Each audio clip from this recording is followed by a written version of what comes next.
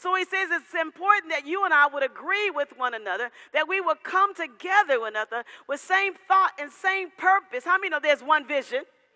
Hallelujah. When you have one vision and one purpose and one plan that you have, then we can come together, and if we would agree together, there's a release of power to cause what we agree about to come to pass. This is so good. He said if we would harmonize together, if we would become a symphony together, he says that there will be a release of power so that whatever we ask, it will be done of our Father in heaven. You got to see this, because some people, I don't think like her, I don't talk like her, I don't agree with her, I don't want her.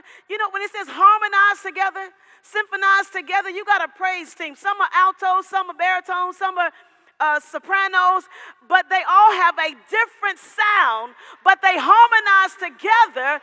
And even though I'm singing a different sound, but when we sound the same, it brings off a sound, one sound, and as a result of that, you see this beautiful praise and worship.